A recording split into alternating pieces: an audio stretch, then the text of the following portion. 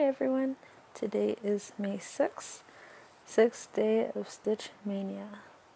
Today I am working on my Cinderella Dreams cross-stitch pattern, and I'm pretty sure by now you guys already can tell that there's a pattern itself on the days that I'm filming, with alternating between the Pokemon and Cinderella cross-stitch patterns. Today's video is going to be up a little earlier than usual, mainly because today happens to be a sports-filled day. I spoke a little about this yesterday, but today we have 3 games that we're watching, starting all at, I think the games start at 4, and then the last game starts at 7.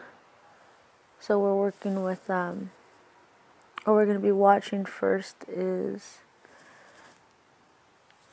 the Milwaukee Bucks and Boston Celtics basketball teams.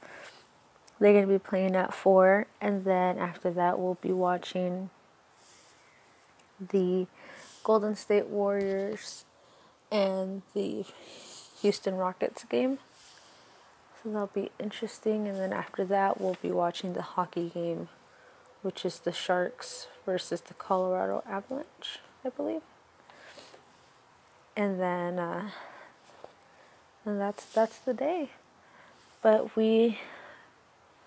because we're watching all these games today, I decided to film a little bit earlier. That way I still have a video out for the 6th day, and I get to enjoy the games as well. Like I had said in that previous video from yesterday, I don't have a specific team that's playing in the NBA or NHL playoffs. I just like watching them. My husband watches them as well. His 2 teams are playing today, which are the Celtics and the Sharks. So I guess those are the teams that I'm rooting for playoffs, but I don't have a team that's mine for any of those 2 type of sports. Come on. So like I had, I've been working on this piece since May 1st, so for the past 5 days now, since today's day 6. Why can't I? Oh. That's why. I apologize.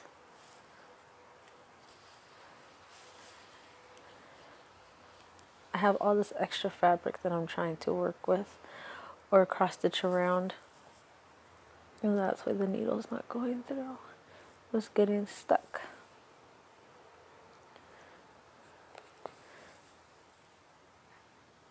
But like I was saying, I have been working on both pieces for the past 5 days, and I have seen a little bit of progress been made on both of them. On this one in particular, I see that I've gotten a lot of the confetti done. So as you can see, I have filled in this area a little bit more. This whole section had a lot of speckles. That's done. This is almost done. So these 3 rows right here will soon be done, and then I can start on a 10 by 10 square and have that completely done. So I'm slowly filling everything in. I have been watching a few YouTube videos on different confetti stitching methods, and there was one that I saw that did stood out to me, and I might take up that method, which is what they first did was, I forgot who I watched, I should have written it down, but what they first did was they went ahead and only cross-stitched the confetti section, and then after that they went in and filled in all the empty spaces with the main color. So if there was, like, for example, if the section was mostly black, what they went in is did all the confetti section first, and then they went in with the black afterward to fill up the space, which is something I think I might end up doing. I'm actually going to thread another color right now as I'm talking. But my previous method to doing this, and I think where I have issues is I went and did a solid color all the way first and then went in. And that's kind of where I'm at right here, where I did all this piece that's one solid color and then decided, oh, I'll just go back and fill in empty spots, which is proven to be easier.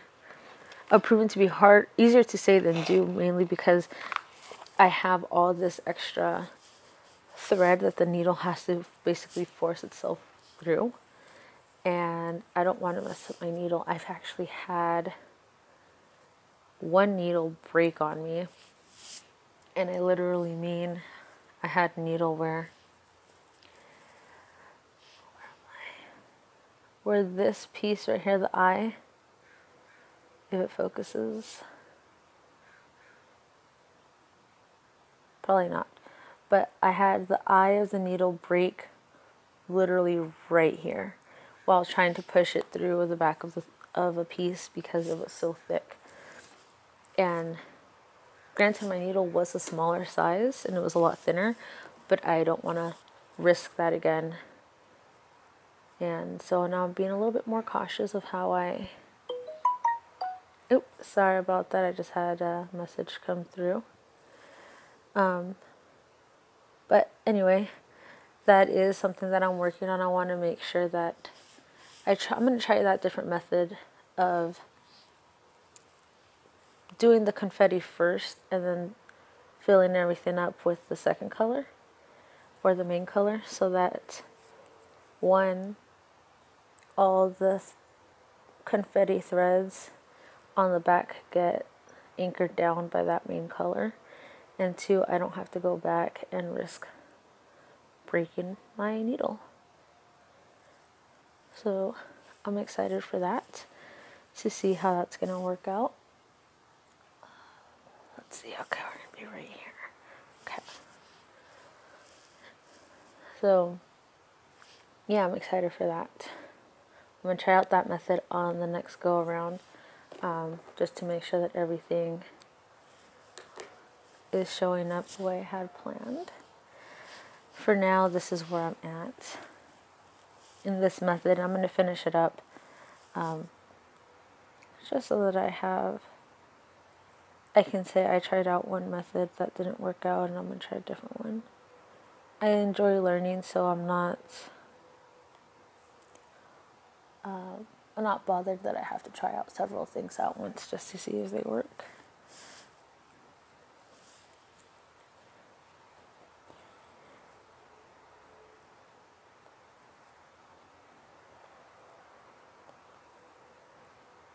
Today is Monday. I hope I already mentioned that. I hope everyone had a fast work day. If you guys worked, that today went by fast for you guys. I know everyone can't wait for Memorial Day weekend this month.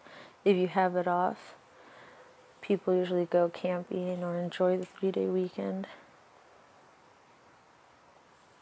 Do you guys have any plans for that, or just gonna stay home? I know it's still a few weeks away, but I'm a planner by nature, so I just plan on staying home.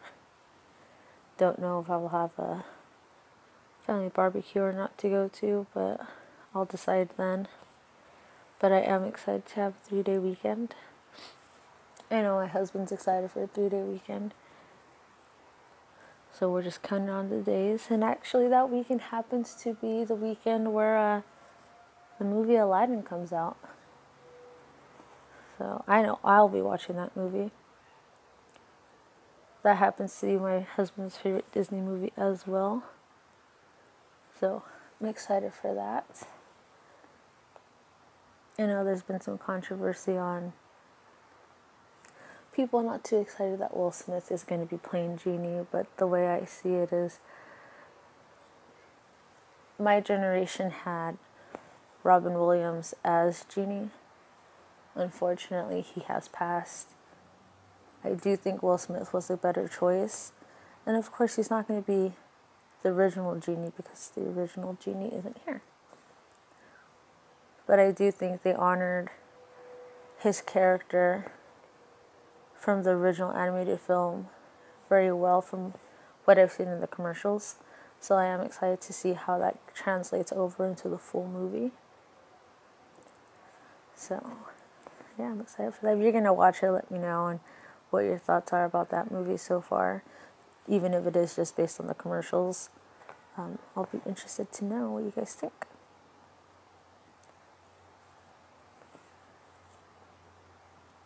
Oops, I just lost my needle.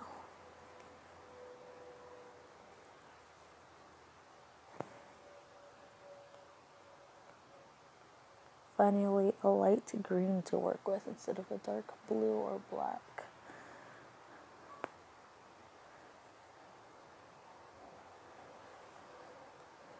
Pretty soon this tree is going to be done and I'll be able to work on some of the sky.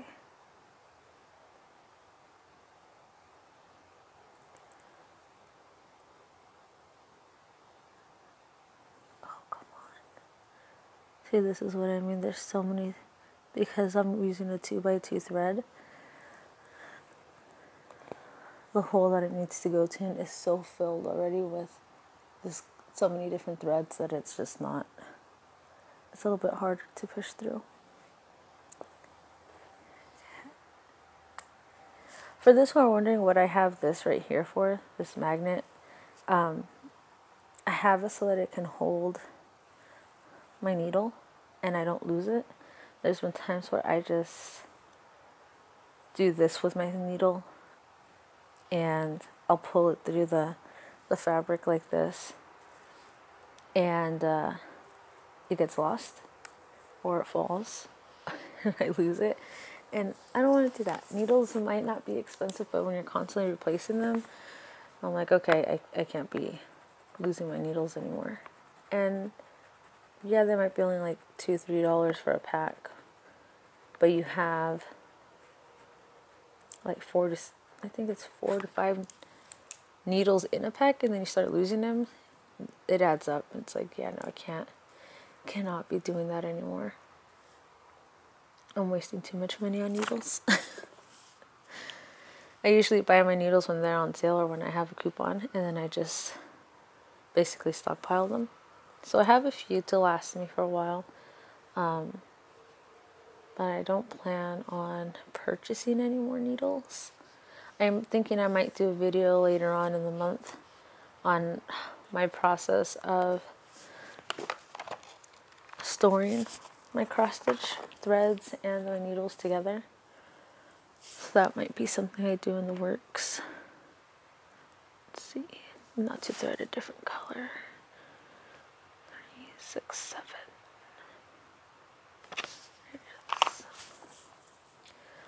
But yeah, we shall see.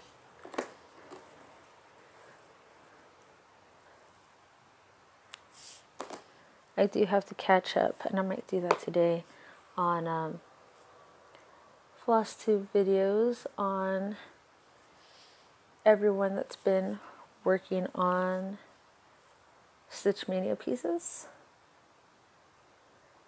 I didn't watch anything on May 1st right away just because I knew a lot of people were probably going to start posting on what they had planned to cross stitch or things like that, and I just wanted to have my YouTube video list have a chance of stockpiling, I guess, videos so I can binge watch. So I am excited to watch some videos probably today.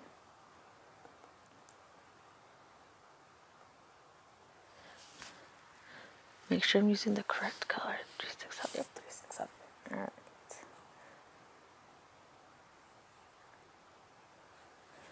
Do you guys have any favorite cross stitch YouTubers that you guys watch? I would love to know any recommendations for new ones. And this is an example of what I mean. Like this little square right here that I'm finishing up, it just needed one thread color and that's it. So I do have a lot of those where the confetti hits. And then that's it. There's nothing else to it. I'm going to make sure I'm in the right spots.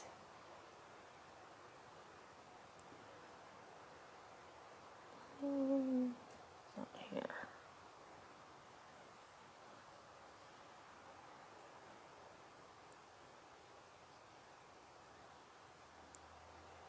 Sorry, I'm just counting my squares.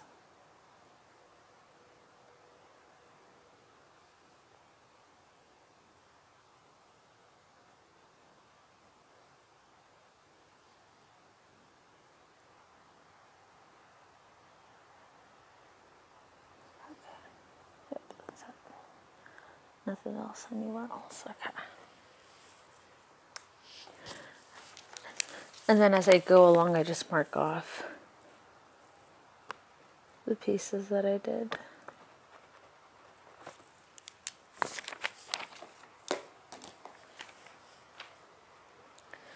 So as you guys can see, I have done a lot more filling in of the confetti. Bring you guys up closer. So here, a lot of this is already filled in. I have a few patches here, but not as much as I did when I first started this piece. It's a slow process on this one. Right now, the plan is to get it all done. I do want to have at least this whole row right here done before the end of the week. So it is Monday. I should have that done. That's the plan. And then slowly move down over and then get rid of all these extra threads. And these are just my part threads. I don't like leaving them in the back, so I put them up here in the front. The reason why I don't like them in the back is I don't want them to get tangled. So instead what happens is I pull my thread through the front, like this. And what I do is as I'm cross stitching, as you can see, like here, it gets picked up and it gets anchored down so that these things don't come apart and don't come out loose. Here, all this is so much thread that's so thick because I decided to do confetti last instead of first. So that's a big old learning curve right there. Eventually, it will look clean like this piece up here. So this is how the back looks like once I'm done with the color. I thread it through the back. When I come up through the front, it lands up here in the front. I continue stitching down this way, and then I'll just snip everything out. And I'll put it in my orts jar, which is, I believe it's, I have to look up the name again. But I know it's basically a jar like this that has all my loose threads that I had cut.